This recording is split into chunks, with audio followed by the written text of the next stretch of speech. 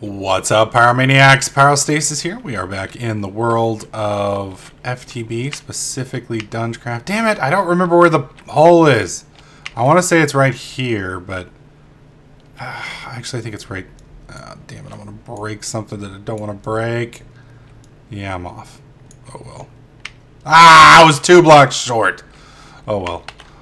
We've still got the stuff. Anyways, what we're going to do today, Direwolf 20's FTB mod pack or whatever recently was updated. And this update brought in something called tesseracts. And tesseracts are basically the equivalent of teleport pipes from more pipes or something, one of the other mod packs. So what we're going to be doing is we're going to be working towards switching from a peat system, which was really cool, you know, for when it was there. But at the current moment, I'm a little tired of peat because it just... Oh, Jesus. Hi, buddy. How you doing? Dude, these are those angry zombies that come with TheLMNOsteve. And, well, maybe that wasn't one, but there are some angry zombies with TheLMNOsteve, and they are ridiculous. Okay, so... what we're going to be doing is we're going to be switching over to a magmatic set, or magma engine, I think that's what it's called. Oh, bother. That is going to be... whoa, don't want to bust that one open. That would end badly for me. Okay, what we're going to do here, kind of rig the system a little bit. Put you there. Put you there, hopefully. There we go, and right there. What I'm doing now is we're getting obsidian, which we need for a nether portal. And we're basically going to be moving to the nether and setting up a power station in the nether. And when I say a power station, I mean we're going to probably have 10 to 20 magma engines. Well, let's just look it up. I always forget the name. Magmatic engine. There we go. Magmatic engines.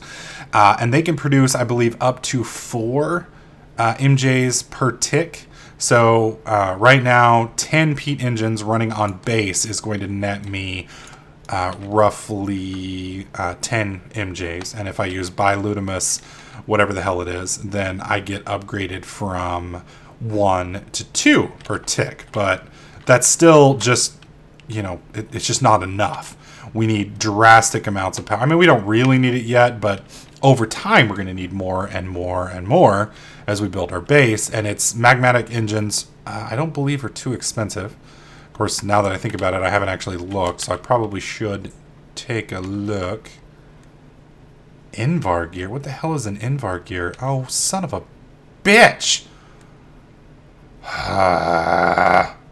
So, okay, I'm going to have to make a minimum stone and some charcoal and Invar blend, which is iron dust, pulverized iron, and ferrous metal, which is iron ore. Oh, poopy flavored ice cream. Okay, well, that's not too bad. I mean, I've got all that stuff minus the minium stone, and we'll be able to get that shortly. So I don't think that's going to be too terrible. I've also got 5 ender pearls. Now, I need to get permission from the rest of the guys on the server. And, ah, shit, no! No, son of a bitch, get it.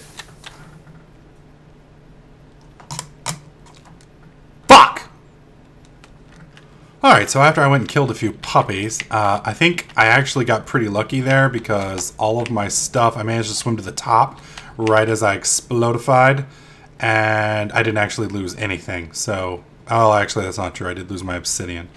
So, that could have been a lot worse than it was. And you guys get your nice rage quota for the day. Nothing like getting butt pounded by this game. Anyways, what we're going to be doing over the next couple episodes is slowly switching to a magmatic setup, which will allow me... oh, you little fucker. Which will allow me to kill this son of a bitch. You know, we're going to get my sword out. If I can catch you! Oh, he's kiting me. Okay, there you go. Oh, God, don't want to go into lava. Anyways, that's going to allow us to produce a massive amount of power, which should make certain things a little bit easier, especially some of the larger productions that we're going to want to make do later on.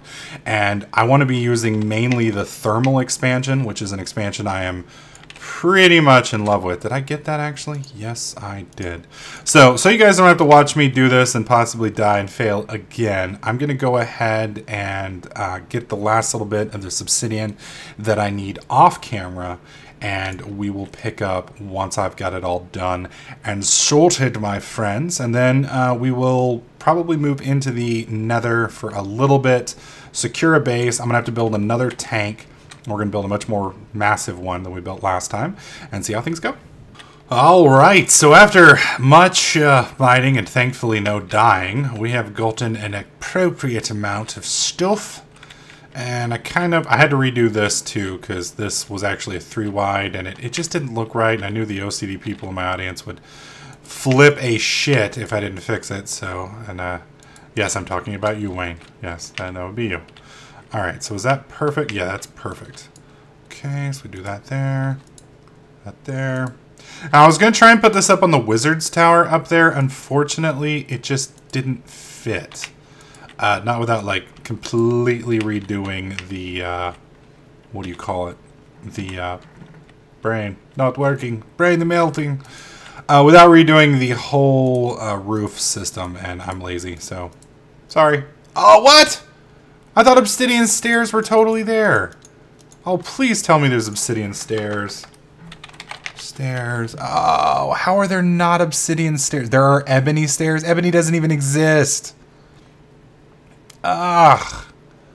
Buttholes. All right, well, we're just going to do some we're just going to cheat and put ebony stairs in because they almost look like it.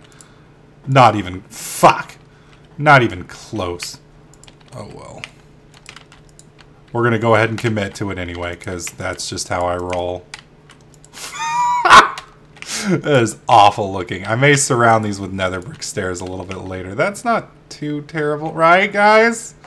And it still doesn't feel like it lines up. Does it look off to y'all, or is it just me? I mean, this is 2 blocks wide. That's 2 blocks wide. I mean, like, literally, it is off. Son of a bitch. I tried to make... Oh, well. Fuck it. It wouldn't be a pyro video if we weren't completely wrecking the shit out of something. Okay, so now what we need is 1 flint, which I sadly do not have on top of me, and 1... Actually, we're going to go... It's actually sad that my secret entrance outside of my base is faster to get into my base than it is through the appropriate means. I think I've got flint over here, though. And I've only been to the nether once on this, what do you call it, server, and it was not a good experience. I was in there long enough to get my glowstone that I thought I needed, which it turned out I didn't need. Oh, I lost all my iron? Are you serious? Oh, okay, so we lost... We apparently did lose a few things in the fire. Apparently 27 or 30... Oh, God. Drew. I murdered all of these things this morning, and they're still showing up. I swear, he's got a spawner hidden in here somewhere. Oh, I will... Oh, Drew, I hate you. Oh, but Chris, I thought you loved snow. Shut up, troll. All right, where's my iron? Surely to God, I've got some iron in here somewhere. I think I've got ferrous. There we go. We've only got 1 ferrous. We're going to need a lot more than that for magmatic engines. Is that iron? Thank you, God. Okay, now we're good. We can light this shit on fire and end our day. There we go. Or is it like that? Or like that? There we go. Get it figured out eventually. Alright. Yeah, yesterday I was wondering how Drew had managed to cover everything with snow. And it seems like what he did was he didn't actually... what do you call it? Wow, I cannot talk today. He didn't actually plant all this snow. He just made a bunch of snowmen, which apparently leave snow in their wake when they walk around. Alright, we now have another portal. I'm going to walk through.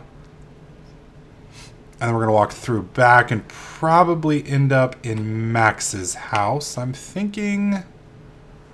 Okay, so there's some magma over here. This is... Oh, wow, that's nowhere near enough magma. We're going to need a lot more than that. Oh, God. Oh, that's a... No, that's not a good amount either. Son of a bitch. Alright, let's see where we end up. Hopefully in a nice place that isn't Max's house. Damn it! Well, this is Max's house. I think we want to go down. I don't know why I always end up in Max's house. I want to go to Max's house. I mean, not that there's anything wrong with Max's house. It's just, you know, not mine. I know there's a way, apparently, to link, what do you call it? Portals with Mystcraft so that you can set them up to where they only go to certain places. So I may end up doing that. Oh, one of my snowmen has gotten loose. It'd be funny if they started reproducing and they took over the server. They were there long after Pyro, Silentmyst, Steve, and Nethervoid died. Okay, so at this point, I need to make a magma crucible. This is a item that's going to allow me... I believe this is a thermal expansion item. Yep. 2 pieces of nether brick. And of course I just... Oh, no, I actually have 2 pieces of nether brick, don't I? Oh, suck it! He tried to fuck me over, but I was ready for it. Okay, so let's head back over to our base. We're going to go ahead and make those 2 things real quick, and then we'll show you guys how we're going to utilize this.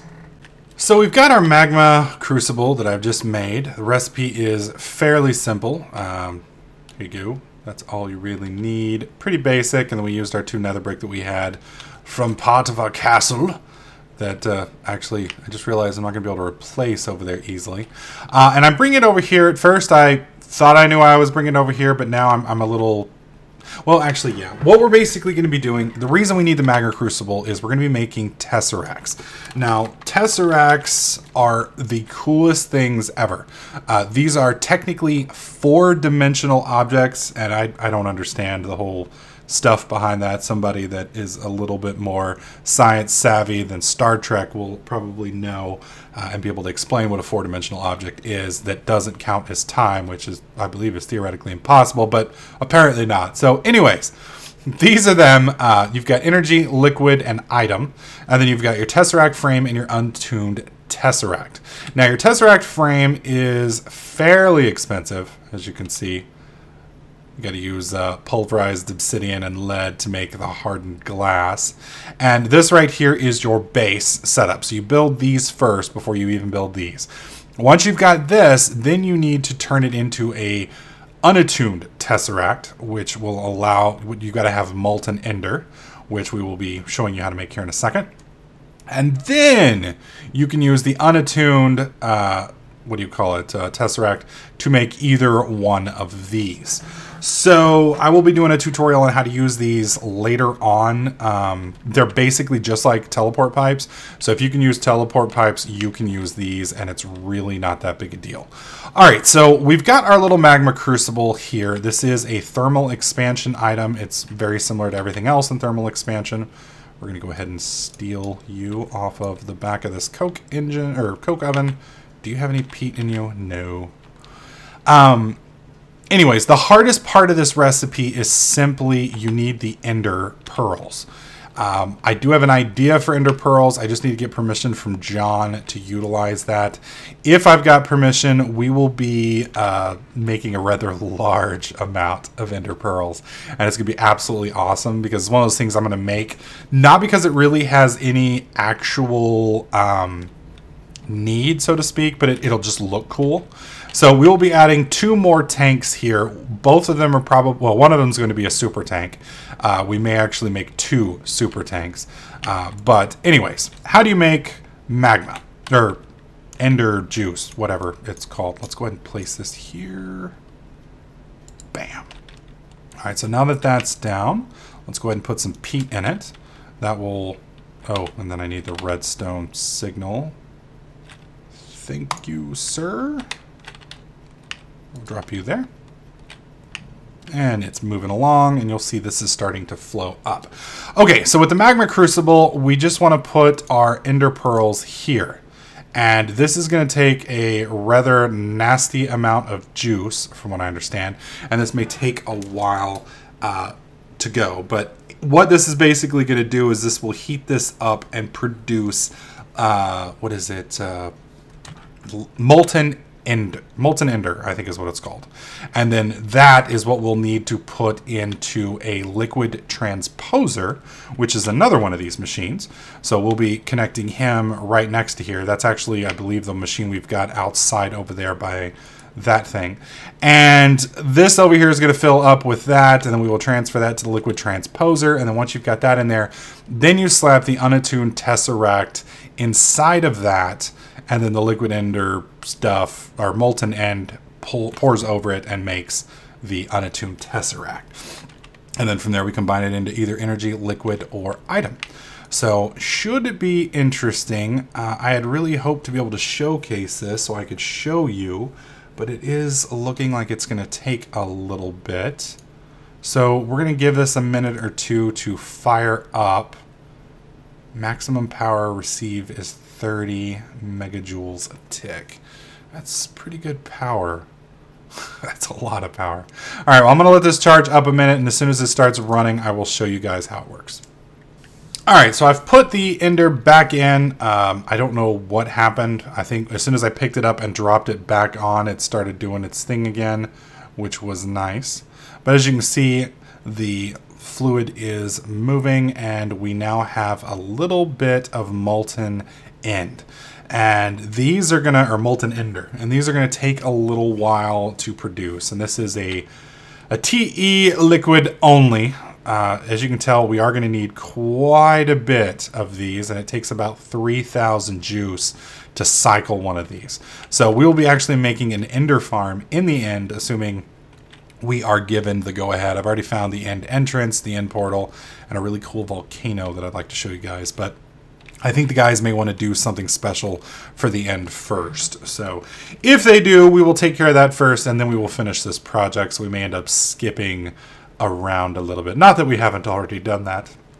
So, but I wanted to show you guys how to do this, and then in the next episode, hopefully I can show you guys my Enderman farm, and then how we're going to use the Enderman juice, the love juice from the Endermans, to make the tesseracts, and then the tesseracts to automate all of this and make a really badass magmatic farm. So hopefully you guys are liking this series. If you do, please give the video a like. Make sure you subscribe so you don't miss out on any of my videos, tips, tricks, and guides. And I'll catch you guys in the next clip.